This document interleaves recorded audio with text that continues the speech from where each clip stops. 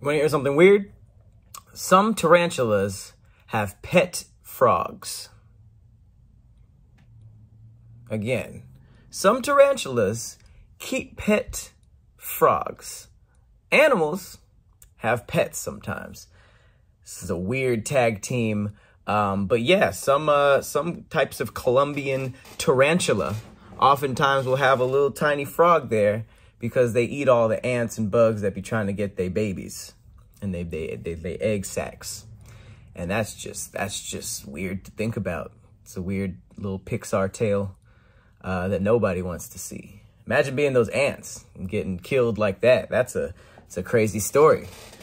You over there trying to sneak some tarantula baby for dinner. They're just like, I don't think this is a good idea. They're not gonna, it's a huge tarantula. It's not gonna see us. And then they see, of all things, a frog at the end of the hallway flicking a coin. That's horrible. wasn't a good coin toss sound, but that's a weird little tag team friendship. Where